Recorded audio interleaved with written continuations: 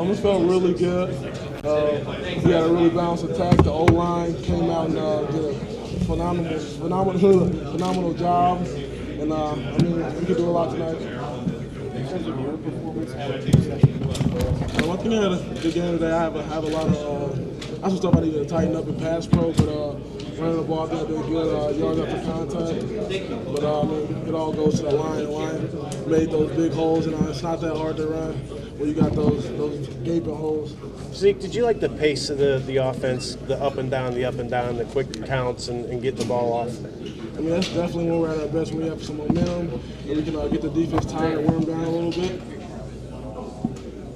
And is that what you guys wanted to do? Did you want to tire that offense or that defense down and keep the ball away from their offense? I mean, definitely, we knew going into the game they had a pretty good offense, a great passing attack, and so, I mean, a good defense is a great offense. So, I mean, wearing them down, staying on the field. I think I heard we had like twice their time of possession or something like that.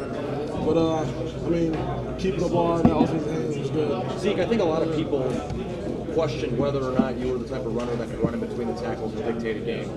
Do you feel like this was the most powerful you ever ran? And do you feel like you were able to dictate the game with your legs by yourself like that?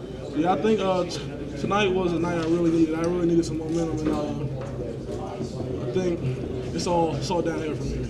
And all the running backs we played great. I mean, Rob was running harder than I've ever seen him in my life. But I mean, when you see their fellow backs out there playing hard on special teams, it motivates you to go harder and harder.